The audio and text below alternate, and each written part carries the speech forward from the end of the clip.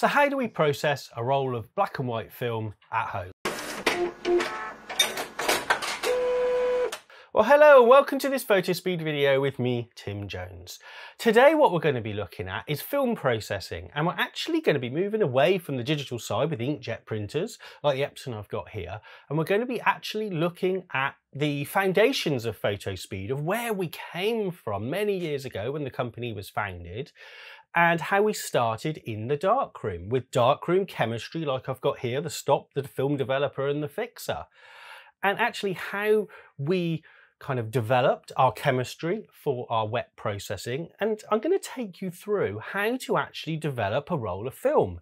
Now, for those of you who don't know, we actually stock Ilford film here at Fotospeed, as well as everything you need to be able to process your own film at home, and also to make prints in the darkroom as well, because we sell Ilford paper, we sell the chemistry, we sell the trays, we sell the developing tanks, we sell absolutely everything you could possibly need to get yourself up and running in the darkroom. But today what I'm going to be doing is we're going to be processing a roll of HP5. Now this is a 120 roll, but we also do it in 35mm as well. Now I've gone out, I've shot a roll of this film, so I'm actually going to take you through how to develop this film using our FD10 film developer, our FB50, our stop bath, and our FX30, which is our odorless fix. And I'm going to take you through how to develop this in the safety of your home really. Another product I'm going to be using is the Kaiser film developing tank as well. Now there are other makes on the market, however I do like the Kaiser tank. It reminds me of the old Jobo tanks and things, so it's very nice. Also, what they have, a little thing in the actual spindles that go into the developing tank, it's actually got these two little kind of plastic bits in here that make the film loading really nice and easy. But I'll show you that and talk you through that a little bit later on. But before we get started and dive in and how we go about actually developing one of these films in one of these tanks, please don't forget to subscribe to the YouTube channel. And don't forget, there's new videos every Thursday coming out. We're on printing and everything in between. Also, if you haven't already, please download the free Art of Printing, a free ebook. So it covers everything from color management to framing, printing, and everything in between as well. So please just go on the Fotospeed website. It's a free download and have a read of the Art of Printing. Okay, so let's dive in to film processing. So the first thing we need to do before we start using any of the chemicals or anything at all is we need to get this film here, which I've exposed, into this tub. Now we need to do this in perfect darkness without any light at all. The easiest way I find to do this is to actually find a darkroom, if you have one in your house, with everything kind of blacked out so there's no light coming in at all. However, in most houses, mine included, that isn't the most practical kind of way. So there is another way. Now it's a little bit fiddlier, but it is a lot more practical as well. And this is to use what was called a changing bag. Now a changing bag like this one here, which is the Kaiser one that we sell, it's basically a big bag, as you can see here. And it's got a zip at the bottom where you can put your container in your film in one end, and it's got some armholes at the top. So you pop your arms in and then you can do all your film loading sat in the light, but everything inside is going to be perfectly dark. So absolutely fantastic, and they actually do work. Now, I would recommend always getting the bigger size of the changing bag because it's just a lot easier to move around and to actually load the film. Because what we're actually going to be doing is inside this bag, we're going to take the lid off, and inside we've got the spindle. Now, what we're going to actually do is load our film onto this spindle. Now, I'm going to show you, I'm going to do it in the dark, but then I'll show you what is actually happening in the light as well. So I'm going to load a kind of an old film on here so you can actually see what's happening. Now basically, the film goes on to this spindle here, and you move these backwards and forwards like this, and it loads the film on. And we need to do this, like I said, in perfect darkness. And then we need to pop it back in with it all loaded, and then put the lid on, screw it down nice and tight, so there's no light can get in at all. And inside, when we take the lid off, there's actually in here, there's a bit of a light trap. So there's no light can actually get in here. And at that point, we can do the rest of the process in the daylight. It's just the loading of the film that we need to do in perfect darkness. So what I'm going to do is I'm just going to load the film onto this spool in here. And then what I'm going to do is I'll show you actually kind of what's happening inside, but I'm just going to load the film, and then I'm all nice and ready to go and all nice and safe. Okay, so first thing I need to do is put everything inside the bag, and then I can get it loaded. Okay, little tip before I get started, before I put everything in the bag, what I like to do is put the spindle actually onto the column that sits inside, and I put the clip, there's a little clip as well on the top here, and I like to have that all loaded, ready to go. So I don't have to fiddle around trying to find the middle piece, the column in the middle, and I don't have to find the clip and things like that. So it's all there. I can just load the film on, pop it in, screw it up, and no danger, nice and quick of any light or anything like that happening. Just a little tip. Okay, let's load the film. Okay, so here I am, all in the changing bag. I'm afraid this isn't the most exciting piece of video you'll ever see, because there's not really a lot to see. However, what I've got is I've got the universal deb tank in here. I've also got the spindle already loaded. And then also I've got my roll of film here that you can't see because it's all in here. Now, basically what I'm going to do is I'm going to take off the piece of backing paper on the film, and then I'm going to find the spindle, the spool. So I'm going to find which way round it goes. And then what I'm going to do is I'm going to then just gently load it on to the spool here. And then I'm just going to get it caught. It's a bit of a fiddly process, but I've just got it done. Just get it caught, and then I'm just going to ratchet backwards and forwards, and then the film will just load onto here. Like I said, not the most exciting video because not loads to see, but I will do this on the outside as well with an old roll, so you can actually see kind of what's happening and what's going on. And then once I've got to the end, there's a little bit of tape on a 120 roll at the end, so I just need to find the end, which I'm just getting to now. And then what I'm going to do is just unpeel this and then stick it down and put it in the tub, and then I can take it out and it's all nice and light tight then. Okay, so let's get that done, and then we'll be back in the daylight. Okay, so I've got my film loaded in here, so it's all nice and safe. It's in the dark in here.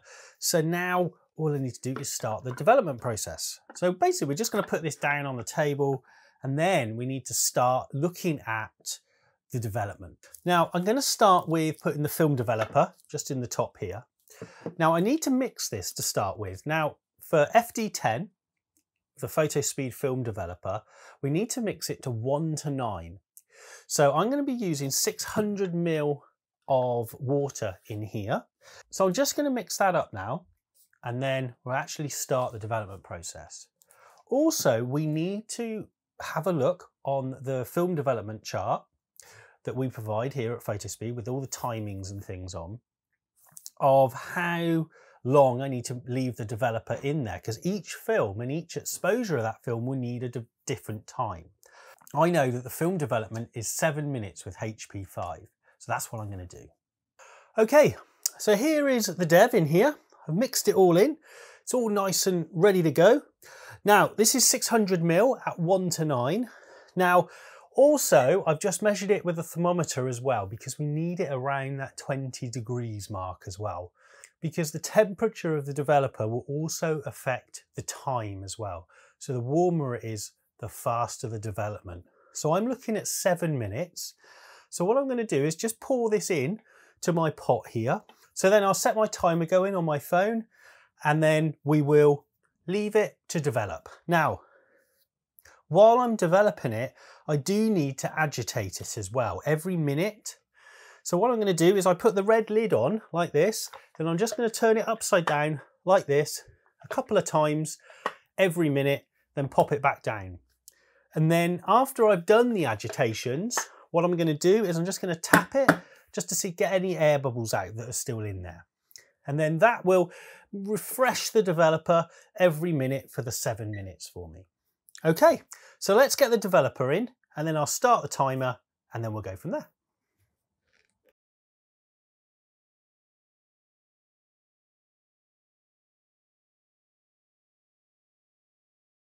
Okay, so the timer's going.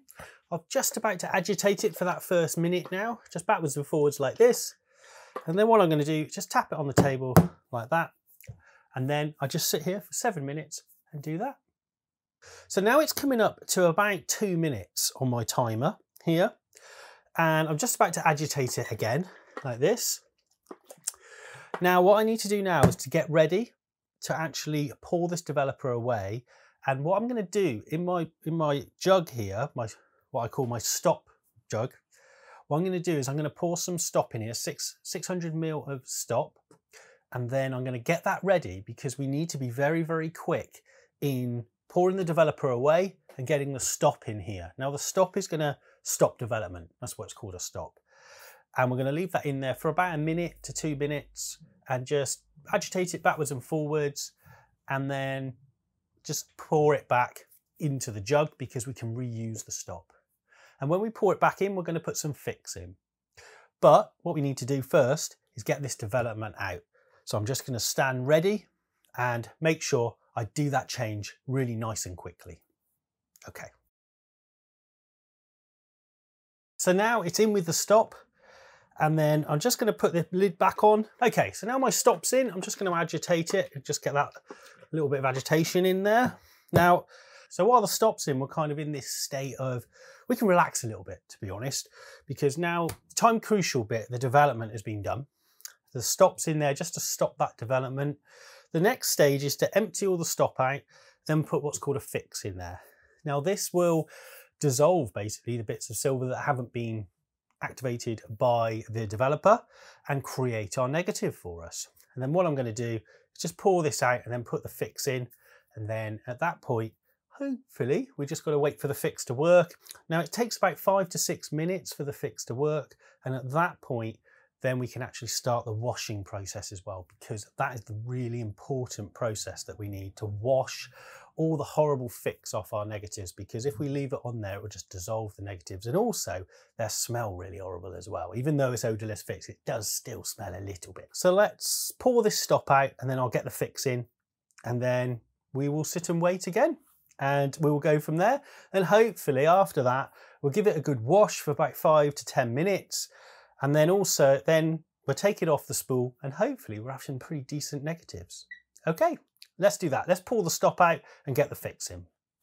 Okay, so it's time just to get the fix in. Just going to pour it in. I've just poured the stop out down. And now I'm just going to pour the fix in. Just about there. There we go. Lovely. Pop the lid back on. And same again, really. I'm just going to leave this for about 5 minutes. Just agitating every minute, just like this. Okay, so now the fix is in our tub. Just going to agitate it.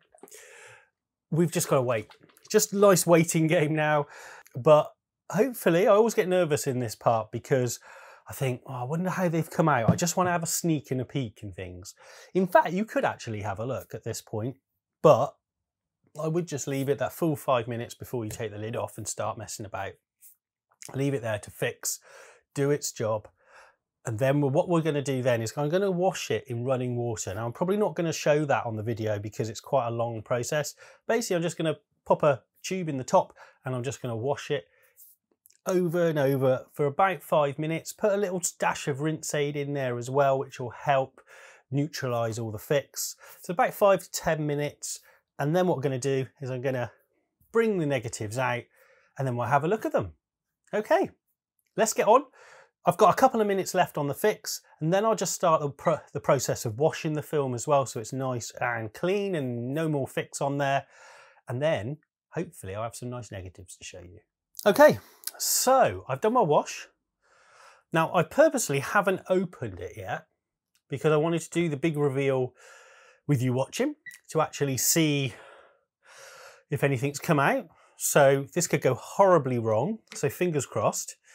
But the film's all washed. It should be all good to go. So I'm just going to undo the top now. And then I'm going to take out my spool. Oh, I can see something on it, which is great, which is a good start. And then what I'm going to do is I'm just going to pop the spool over here, just so the water doesn't come out. And then hopefully you should see there are actually some negatives on here. So it's okay. It's done a good job. It's not too bad. I've got some pictures on here. I'll do some close-ups and bits as well for you. I'm happy. So what I'm going to do now is just go and hang this up to dry, just with a clip, and then I'm done. So here is the finished negatives, all dried. Now all I have to do now is just cut them up and put them in a negative sleeve. So hopefully that has given you the basics of how to process a film at home using the Fotospeed chemistry, and hopefully then we can build on that and you can get into different kind of developers and different kind of techniques and things. But that's the basics, and as you can see is quite easy to do, hopefully at home. Just takes a little bit of juggling around with the chemistry and things like that.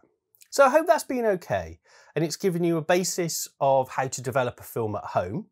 Now, there are other ways to develop films and different chemistry to use and things like that, but I wanted to, in this video, give you the basis and kind of the basics of how to do it, and hopefully show you how easy it could be at home. Now, as always, please don't forget to subscribe to the channel, and don't forget to also subscribe to our newsletter, and also, if you haven't already, download the Fotospeed Art of Printing, which is the ebook that covers everything from turning on the printer to framing to mounting and colour management and everything in between as well.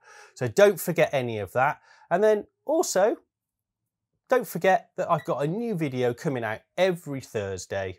So on that note, I'll see you next Thursday. Bye-bye.